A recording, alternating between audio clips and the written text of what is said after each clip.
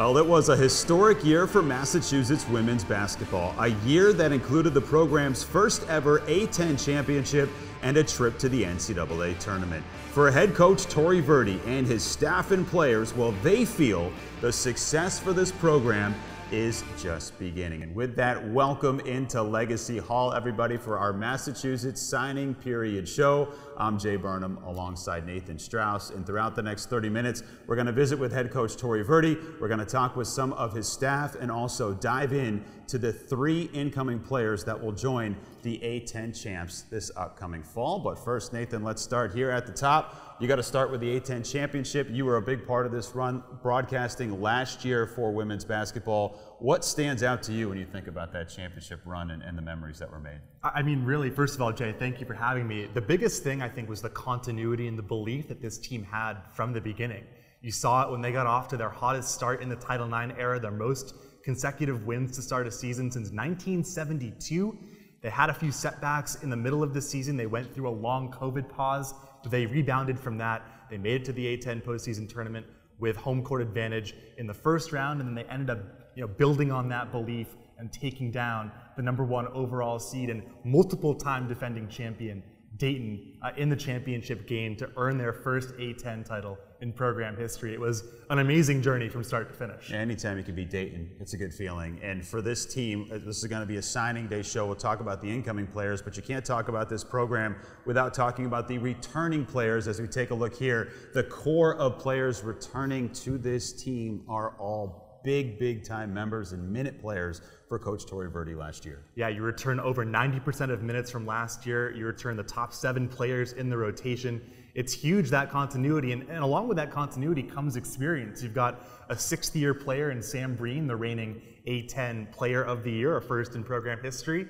You return another 1,000-point scorer in Destiny Philoxy, who has a chance to become the all-time program record leader in assists. Those 2 players, co-captains last year, they'll provide a big boost, but don't discount the returners as well. Bernaya Mayo, Angelique Alakalandi, so many big names on this team that will make a huge impact this coming season. And you see some of those players as well that not only have established themselves, but they've grown over time under the tutelage of this coaching staff, and that has to be considered, you feel, for incoming recruits to say, look at the progress that some of these standout A-10 basketball players have made from their freshman year to their senior years. Yeah, and a perfect example of that is Sydney Taylor, who didn't really play all that much her freshman year. Sophomore year really showed off her sweet shooting stroke, and then this last year wound up as a second-team All-A-10 player. That's the kind of growth that Tory Verdi and his entire coaching staff really want to encourage, the ability to learn your freshman year and then build on that to have great success later on. It feels like the A-10 certainly got to know those key players at Massachusetts, but there were players on the roster last year that didn't see time because of injury and other issues, so you could actually get a bolster of additional players that could fight for this playing time because they didn't see the court last year. Absolutely, and whether it's someone like Stephanie Kuleja, who had an injury midway through the year, or someone like Natasha Harden or Aisha Dabo, plenty of players who know the systems, who have been around the team, who are ready to step into their roles and get whatever minutes or earn their minutes rather on the hardwood next year. Okay, last one for you here before we talk with head coach Tory Verdi. You've got the core returning, you've got at this point 3 players, could be more coming in. How do you mesh those in terms of trying to build out this roster? Well, I think the coaching staff has really emphasized bringing in players who buy into the culture. And I think that makes it a lot easier as an entry point because these players know that nothing is handed to them, right? They'll have to earn their way into the rotation. And that makes it a lot easier. But the fact that you're bringing in 3 players with varying levels of experience means that they'll be able to mesh seamlessly with the returners as is. So super excited to see what Lily Ferguson, Layla Fair, and Kristen Williams can bring to this team in the coming season. That is the incoming class as of now for Massachusetts women's basketball. We'll talk about them and the success that this program has had with head coach Tory Verdi in just a moment. But first, in case you missed it, 4 Massachusetts coaches were traveling across the Commonwealth as part of our Coaches Caravan. We had a lot of laughs, a lot of introductions, and a great time. And here are some of the highlights from that trip from east to west.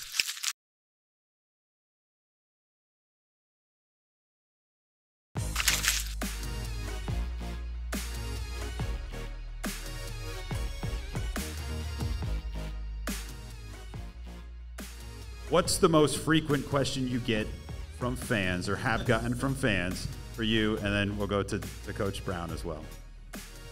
What happened to your hair? By the way, what are you guys doing with the old turf? I know where a piece of it can go. You got to have great culture. And when you look at it, the one thing that I think that we have in our programs and will continue to have is a culture where our players aren't leaving. You know, yes, we may be grabbing some players from different programs, but our best players are staying home. And that says a lot about our program. It says a lot about the athletic department and what we're doing at the University of Massachusetts. That size is what separates, and I think I'm no longer the biggest guy in the gym, and I think that's going to be a strength of our team. Finding games to play right now is really, really hard for us because we have Power 5 schools that will not come to the Mullen Center to play us. Doc Rivers has one of the greatest lines I've ever heard. He says, recruit R's, not S's. And I said, what are you talking about? R's, not S's. He said, recruit character, not characters. When you look at and you see where they placed all of us, I just want to make this known. You know, obviously they placed Frank right next to me because they want to rub some of this good luck and some of this winning off on him. All right, and then obviously the same thing with Coach Brown. All right, rubbing off on Coach Carvel. So, you know, they got some.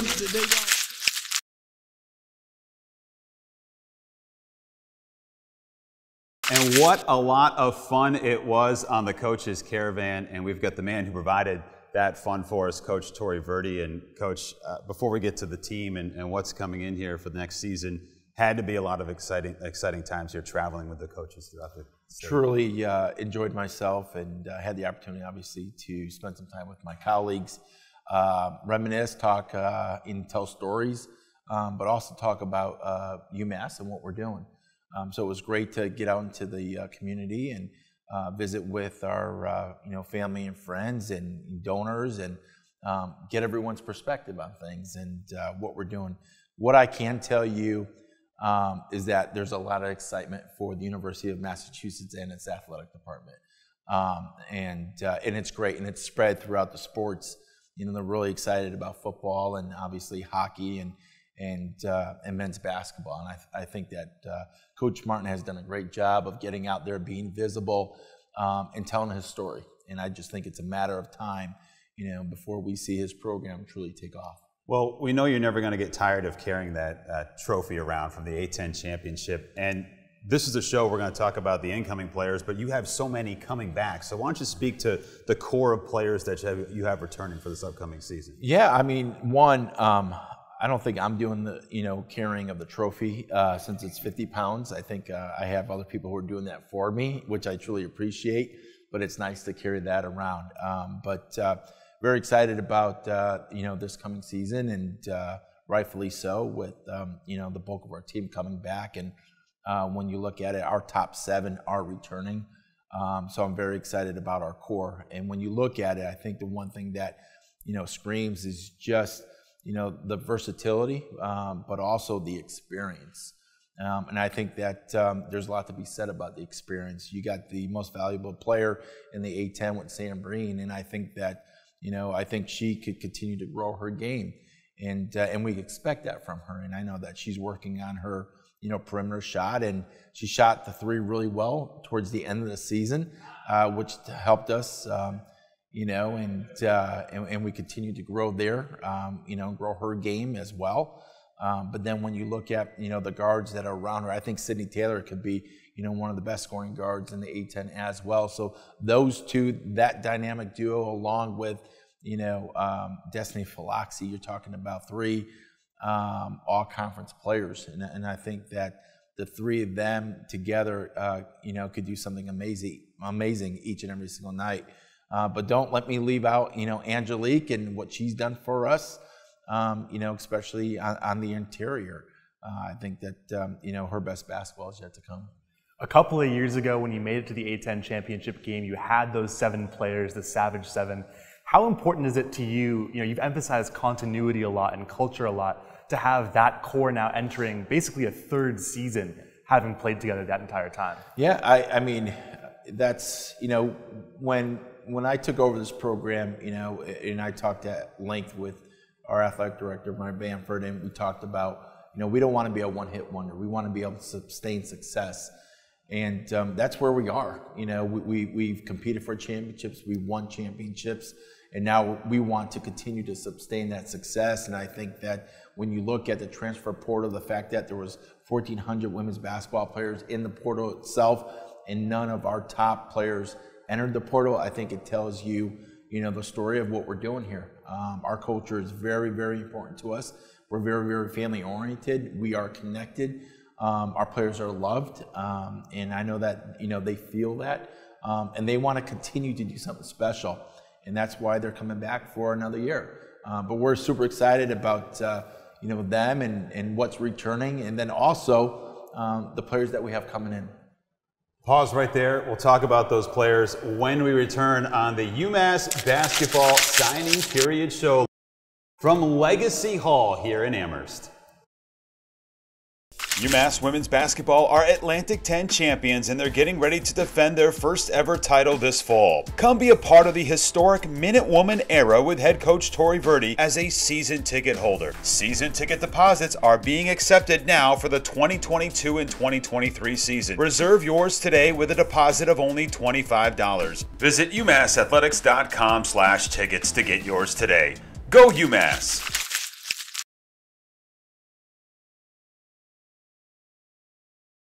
Back here from Legacy Hall as we talk about UMass women's basketball with head coach Tori Verdi and Nathan Strauss. And coach, you got 3 players at this point of shooting this that are coming in. And before we get to them specifically, how difficult can it be for you to try and kind of mesh some new players with what we talked about in the first segment there of all the core that you have returning here in Amherst? Yeah, I think it's going to be difficult. You know, that's one of the tasks, but at hand. But we'll figure it out. You know, I mean, I think every team has problems, and if our problems are because we have a lot of talented players here, I'll take that over any other problem any other day. But we'll be able to mesh them in, and I'm super excited about the newbies coming in, and I think that, one, it gives us a ton of depth at all positions. You know, so regardless of, you know, if one of our, you know, top 7 is struggling on any given night or they're in foul trouble, I know that we have enough on the bench that we can replace them and continue to be successful. Let's start off by talking about Layla Fair coming in from St. Joe's. Obviously, we saw her score 16 points in that A-10 semifinal game. What are you excited about her, and what do you think she can bring to the front court? Oh, I think she could bring a lot, and I think that her best basketball is ahead of her, to be honest with you. And Layla was, you know, I know that she's a transfer. We first recruited her here. She actually committed to UMass and then, you know, decided to, utilize an audible on us and commit to St. Joe's. So it's great to get her back here. But as far as her strengths go, just her size alone, her physicality, she could score with her back to the basket. She could rebound on our area as well. You know, we're going to allow her to really grow her game and face the basket a little bit more and be ready to knock down perimeter shots. So, and you know, the fact that she could run the floor as well, and so she's as quick as any other guard. So we're super excited about, you know, that dynamic that she has. But then on the defensive side, you know, she can defend any post player in our league because of her size and her strength alone. Yeah, 6'2", all A-10 rookie team last year. Layla Fair incoming here for Massachusetts. And she'll be joined by another transfer, Kristen Williams, coming from Pensacola State College. This is a shooter, a 1,500-plus point scorer, a McDonald's All-American nominee. So what do those accolades mean for her, and what might we expect from her? Yeah, I mean, when you look at it, just, I mean, a ton of versatility as far as scoring. She could score at all 3 areas. She could knock down the 3. She's got a great mid-range game, and she could get to the rim as well. And so, again, it's just going to, I mean, it's going to be scary to see her out on the floor with Sydney Taylor, to be honest with you. You know, and if you got Bernaya Mayo at the point or Destiny Floxy, those guys really, you know, getting downhill, you know, collapsing the defense, and then we're driving and kicking. And if those guys have any side of the rim, I mean, it's going to be knocked down, and we're going to start calling them the Splash, you know, Sisters. And so we're going to be really super excited about that because, you know, then what do you do defensively, you know, play us zone because we're too big, I mean, go right ahead and they'll have open shots all night long. But then, when you look at teams that play us man, it's going to allow Sam Breen and Layla Fair and any of our other post players to go one-on-one in the post. So we are extremely balanced here in the coming year. Let's talk too about Lily Ferguson. We mentioned 2 players coming from out of New England, Lily coming from Connecticut. Yeah. What do you see her bringing to this team over her time here? And also, how important is it to maintain those local connections when you're on the recruiting trail? No, absolutely. We want to maintain them, and we want to, we want to be able to recruit and sign, kids in our backyard, and she's one of them. She brings, athleticism, some strength, some size at the guard position. So she'll be a wing player for us. But again, being 6 foot, she brings that size, and she could go end line to end line. In transition and rip and drive from, anywhere on the 3-point line. And so somebody with that size, and just her strength alone, we could post her up, and take advantage of that as well. So we could put her and move her around, the floor and take advantage of her strengths, no question about that. But it's really important for us to recruit in our own backyard and get the best players in New England. Lily Ferguson, CHSCA All-State 2 times, 4-time All-Conference, conference champion, state finalist. She joins the pair of transfers coming in here for your program. The world has changed, right, since you started coaching. How important is it for you to add some true freshmen into the mix with players that have already a year or 2 of experience under their belt? Well, I think it's really important, and I think that first you got to figure out, your vision for your program. What do you want? I mean, do you want, 2-year kids? Do you want a revolving door, or do you want some, structure and you want foundation? And I look at it like the majority of our roster needs to be 4-year kids. They need to be anchored here. And then I think that you sprinkle in, transfers and you utilize the portal for what it is. But the majority of your team needs to be, 4-year kids. And that's something that we want here. And I want players who are invested. I want players here with 2 feet, in and want to represent the University of Massachusetts, the right way. And when they take the court, I want them to be so proud of what they're doing that when fans leave the game, I want them to be like, wow, that team, plays extremely hard and they represent us the right way. And I want them to leave now feel good about what we're doing and how we're doing it. Coach, thanks so much. Congratulations on this incoming class. And I know there's more to come too. So we'll check in with you later on. Sounds good. Thank you for having me. All right. That is head coach Tori Verdi. When we return, now UMass alum Nathan Strauss will sit down with associate head coach Mike Leffler. That's coming up on the UMass Basketball Signing Period Show.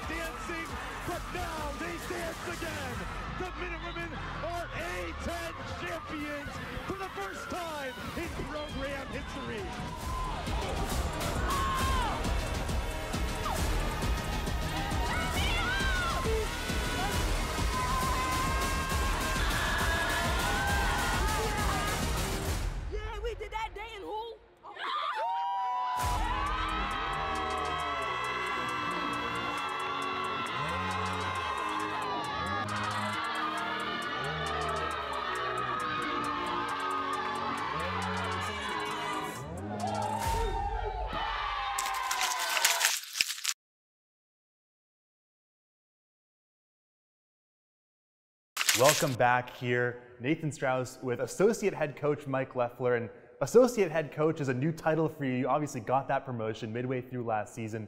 Just what did it mean to you to get that elevation status? Well, I appreciate it that Coach Verdi looked at me as someone that was I guess, worthy of that title. You know, I've been able to make an impact behind the scenes and on the court with the program. So I really appreciated it. New title here at UMass. I've certainly kind of had that title at other universities as well. You know, one thing that goes with the title, I just try and be cognizant that we really share responsibilities on the staff. And there is really no hierarchy, even though the title may say that. But I think Lynn, Cassandra, and I do a great job sharing responsibility, taking ownership of every aspect of the program. And it's something I really appreciate working with those two every day. Now, I heard a story from Coach Verdi last year about the day of the A-10 championship game against Dayton, that you guys had an early meeting with the entire staff, and one of your roles is defensive coordinator for this team. And can you talk a little bit about your collaborative efforts as a staff and sort of how your relationships work together? Yeah, absolutely. Well, in terms of our collaboration and how we work together as a staff, as I said, I do think there is shared responsibility. And we're a veteran enough staff that everyone has a lot of experience in all areas. So yes, I might be the defensive coordinator, but Lynn, Cassandra, obviously Coach Verdi, we all share thoughts, ideas on how to defend, what we're going to try and exploit offensively. So day of the A-10 tournament, yeah, I think as a staff we just had a meeting to just shore up our game plan. You know, it's something that we've done in the past, and as long as we stay on the same page, I think it's a lot easier to keep our team and our players on the same page. Obviously, after that A-10 championship game, you guys got to experience March Madness out in Oklahoma against Notre Dame. Just what was that experience like for you as someone who's seen the growth of this program in the last couple of years? Well, I think the game was a culmination. You know, I know the A-10 championship game was 2 weeks before the NCAA tournament, so we did have some time to prepare and really time to enjoy the A-10 championship. And I think that was really unique and awesome for our players. You know, the build-up, the selection show here, you know, it was really special. It was, you know, memories that will last a lifetime for our players. And I think we got a taste of the NCAA tournament, which I think was great. Similar 2 years ago, we played in the A-10 championship game, lost to VCU. I think that really helped us in our game this year against Dayton. It helped us kind of stay grounded, stay committed to the game plan during the game as we were making runs, as Dayton was making runs. You know, and hopefully in the future, if we're fortunate enough to get back to the NCAA tournament, our team can reflect back on our experiences this year, and hopefully it will lead to success. Well, it was such an amazing run last year. Obviously, there are going to be a couple of banners going up in the Mullen Center or here in the Champion Center to celebrate that team. Last question for you is, you're someone whose career has spanned a number of states, a number of conferences all around the East Coast and the Atlantic and beyond. What does it mean to you to sort of be settled here in Massachusetts, and what does the Commonwealth mean to you? Well, I mean, UMass is a special place, and the day I came out to interview for the job here, I felt just great support from the administration, from the campus, from the community, and you know, everything I thought that the job and my experience would be, it has become. So it's truly a great place. I've been really fortunate to work with, you know, great people, experienced staff, and a great team as well. Thank you so much for joining us. Associate Head Coach Mike Leffler. Big things are in store. When we come back, Jay Burnham sits down with Coach Cassandra Calloway.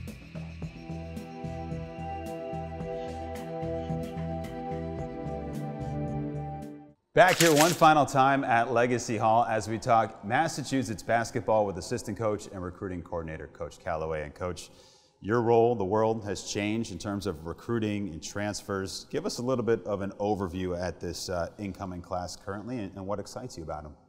Well, you know, to answer that question, for sure, it's so much different than it was maybe just a few years ago in terms of COVID and, you know, how that shaped everyone's life. In terms of our incoming class, I'm just so excited about them. I know everyone knows who it is coming in. We have Layla Fair, we have Kristen Williams, and we have Lily Ferguson. And, you know, they just all bring something different and dynamic to our team. And we're just super excited, you know, to have them joining us. Obviously, Layla Fair and Kristen are transfers, and we definitely utilize the transfer portal. With Lily, she's a true freshman, so, you know, we wanted to make sure that we still have those type of players coming in to help. It feels like there's sort of a targeted space there where you've got transfers, but they're transfers that have years to play. Is that by design as you look at the roster construction? Yes, I would say so, because at the end of the day, we still wanted to create our culture. You know, we don't want to have those transfer where you're just coming in for 1 year and you don't know what you're going to expect from them. We want to have those transfers with those years available so that we can kind of, get them to buy into our culture, and they're still going to be culture players. That's what we really want. Tell us about that culture. I mean, you've been with Coach Verdi predating the time here at Massachusetts, joined us during the pandemic in 2020, just kind of slid in there when everyone was remote. But what is that culture? What's so special about him and the relationship that you have that brought you here to Massachusetts? Yeah, it's just the family. I mean, it's just super family oriented. Everyone on this team likes each other, and that's not easy to do. I've been at some programs where it's just not that, but you got to be able to like the person next to you and just be cordial with them. So I would say, the family-oriented part is huge. The transparency, like what you're going to get with Coach Verdi. That's one thing. What are you selling at Massachusetts? I mean, I know you had to, when you joined, you had to recruit remotely. That couldn't have been easy. Now, I hope your job is a lot easier when people can come here and see these facilities that are on campus. Well, you're selling Coach Verdi because you know that the type of passion that he brings as a coach. He had his goal and he achieved that, and we're still going to do more. I just think that a coach like that, you win with, and he's not hard to sell at this point, because he said we were going to win championships, and we're doing that, and we're going to continue to do that. So that's our sale. And you've got a core of returning players. Is there a way where you look at an incoming freshman like Lily Ferguson and say, hey, the minutes might not be there right away. They could be, but you're also going to learn from some of the best, including Player of the Year in the A10 and Sam Green. Absolutely, absolutely. And also to that point, Jay, Sydney didn't play her freshman year. Destiny didn't play her freshman year, and these are our all-conference players. You know what I'm saying? So at the end of the day, if you want to be a part of something great, it's going to take some of that type of adversity, and I just think that the players that we bring in are those type of players. Now, we just heard from Coach Leffler. I think a lot of folks around here know Lena Ann Kokoski and Coach Kokoski and what she's done. Verdi, you mentioned his family atmosphere. What's the dynamic with this coaching staff and a little bit of continuity now with all you guys together? I think we all bring something different to the table, but at the end of the day, our common goal is just, to all come together and reach that goal. Despite whatever it is that I do as a recruiting coordinator, Mike as the associate head coach, and then Lynn, we all want the same goal out of all of it. And we all see ourselves as equal. Recruiting class not done yet. Can you tease anything for us? What's on the horizon? We're still working on it. Yeah. We're still working on it. That's all I got for you. Phone calls, tours throughout the I can tell you this. Everyone that we want to come here has already visited. Well, thank you so much for taking the time. It's finally good talking to you in person, and good luck. Thank you so much, Jay. All right, that'll do it for this Recruiting Period show coming at you from Legacy Hall, the campus of the University of Massachusetts. Don't forget to get your women's basketball season tickets. Those are on sale now. We'll check in with you throughout the offseason. Until then, my name's Jay Burnham saying so long from Amherst.